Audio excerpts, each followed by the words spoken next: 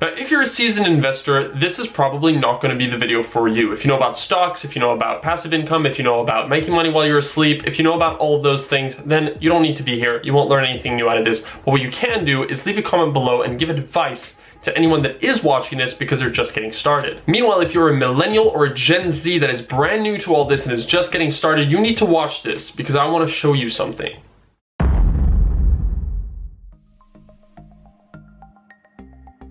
Look guys, I spent a good chunk of my quarantine trying to find out how I can profit from this whole coronavirus situation because I strongly believe in making the most out of a situation. A couple of months have gone by since I put the initial amount of money down, and I wanted to share with you what that process was, what I used, how I did it, and most importantly, the results. Now the quick backstory is, it's not like I just went into this and thought, this is a recession, I need to get invested. That's not at all what happened. I wish it was. I wish I was that guy, but it's not. What really happened was that in April sometime, I got an email from my bank saying that my savings account interest rate would drop from 1.14% to 0.35% on the 1st of May. So I decided to close that account and take my money back. The first thing that they tell you when it comes to savings and investing is do not put all of your eggs in one basket. Honestly, this is not a mistake that I needed to make to understand it. If you put all of your savings and invest them into one stock, and that one stock goes crashing down, you kind of called that upon yourself. So splitting my money up, what does that mean? That means that I wanted to allocate some of it to go back into my savings and have it ready to pull out whenever I needed it,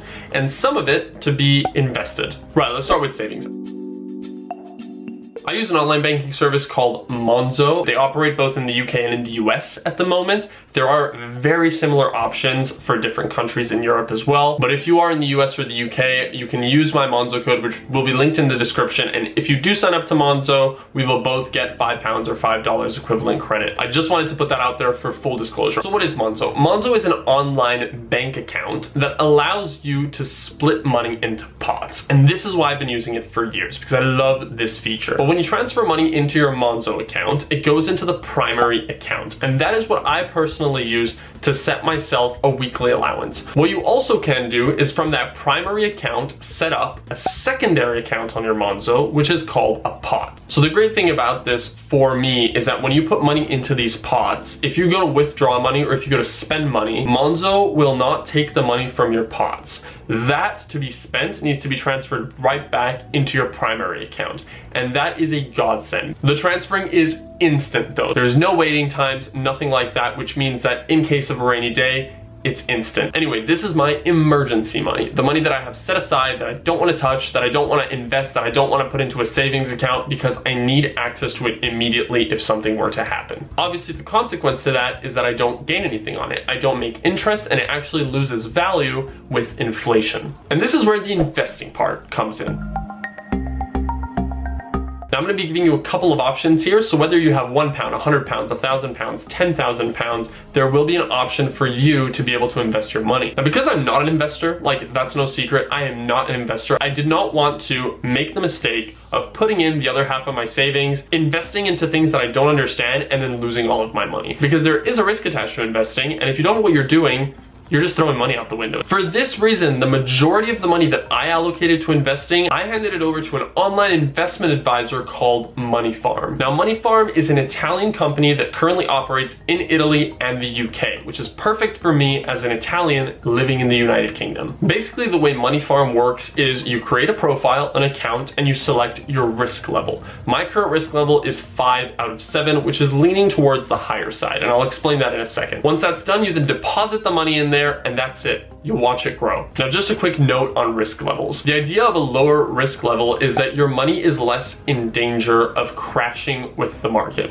So realistically, the gains on the money are more likely to be lower than if you select a higher risk level, but the losses are also going to be less drastic most of the time if you select a lower risk level. In contrast, with a higher risk level account, the gains are more likely to be much higher, but the losses, if there's a market crash, are more likely to be much higher as well. Through my very limited research, what I tend to find is that if you are a younger investor and you're able to keep your money invested for multiple years, over the long term, over the course of 5, 10, 15, 20 years ideally, you're going to see a positive rise. So for me personally, I used coronavirus and COVID-19 as an opportunity to to make a profit. When the market was down, as you can see, I made my first investment on April 6th, 2020. I put down 1,000 pounds, and this was already quite advanced into the pandemic. It was quite late on, but the market was still pretty far down here. And since then, you'll see that I actually added an extra 150 pounds. I'm planning to do this on a monthly basis, and the growth has been pretty much in line with the global economy. Right now, we're up by about 13%. Now remember, none of this, and I mean it, none of this investing thing is about instant gratification. If I want my portfolio's value to rise significantly, I need to be putting money in monthly, which I'm planning to do, but also I need to be sure I will stay invested for a good amount of time, for a few years. If you want to know more about MONEYFARM, I can dedicate a video on it in the future, but in the meantime, I'll leave a link down in the description for you to sign up to it, and if you use that, your money will be managed for free for a year up to the value of 5,000 pounds. MONEYFARM obviously does have its fees. I used somebody's code to sign up, so I'm not paying for the first year, but obviously please do read more on their fees on their website, because that's important to stay informed on that. Now, if you're not in Italy or the UK, because those are countries that MONEYFARM currently operates in, there are very similar options to this for the US and Canada and other countries as well. The one that I'm somewhat familiar with that came up in my research is called Wealthsimple. It appears to me that it works pretty much in the exact same way as MONEYFARM does, but again, I would do my research if I were you, if you're looking to invest in that. So by this point, I think you found out, like, I love the world of investing. It interests me. I love seeing my money grow. I mean, who doesn't or who wouldn't? So I decided to assign a very small portion of my money to something a little bit different as well. I basically put aside 100 pounds, just 100 pounds to play around with. And with such a small amount of money, I needed something that was free that would allow me to play around with shares, and that means that it would allow me to invest in fractional shares. And fractional shares, what that means is that basically if you want to invest in a Google share, the price of a single Google share is almost at 1.5 thousand US dollars. So there are some apps and websites out there that allow you to buy fractional shares. So they allow you to buy a very small part of a share. So with fractional shares, you can still put your money in that company, but you have full control on how much you're putting into it. So looking into this, I actually found an app called Trading 212. The app itself is completely free to use, and they have this really handy thing where before you actually put money into it, they have a fake account thing. So they give you like a pseudo $50,000 and they let you invest it into the shares that you like. So they show you how your money would fluctuate if you had actually invested that money into those shares, which is actually really handy in my opinion. I played around with that option for the first couple days. I actually was making a loss because again, I was playing around with it when it was a whole middle of the COVID situation and the market was still dropping a little bit. So I started putting money in and I spent the $50,000 way faster than I would have liked. But then I was like, you know what, screw it. I want to try with my 100 pounds. It's an amount of money that I don't care if I lose. So I put my money down. Honestly, I was so excited to start with this. I managed to spend these 100 pounds in like 20 minutes. Now with my Trading 212 portfolio, so far so good actually. What I did again was I followed the first principle of do not put all your eggs in one basket.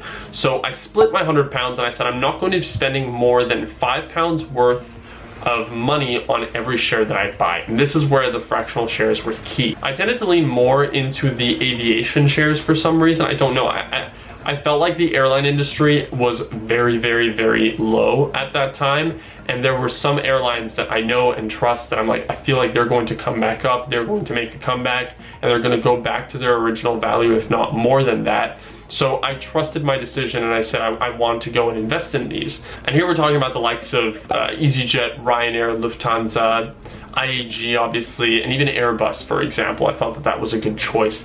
And so far, some of these are the ones that have actually made me the most added value on my portfolio. Now, when Warren Buffett announced that he was selling all of his airline stocks, I was a bit like, red flag over here, but I don't know, so far so good, so I've got my fingers crossed. And again, it's a test. It's 100 pounds. I'm not trying to make money off of this. I'm just seeing how things go. Now, as of today, the value of my portfolio has actually grown by 27%. Way higher than my MONEYFARM, and that's probably because like the risk value of this portfolio would be a lot higher than what my MONEYFARM was. Obviously, I don't put this down to any skill of mine. It's purely making profit out of the coronavirus situation, the fact that the whole market was down, and finding companies whose market value was so low because of the situation and are now kind of creeping back up. Now, similarly to the other things mentioned in this video, I also have a link to Trading 212 that you can use to sign up. And the good thing about Trading 212 is that they are available in so many countries. And if you use my link, you and I both get one free share up to the value of £100. This is a really generous giveaway, and I think that they're simply doing this because they're still in the stages of growing as a company with users. So if you're looking into this, it's something that I would look into doing quite quickly because it might not be around the whole time. You can start with as little as £1 on there and split that up and put that into different shares and then watch it grow or watch it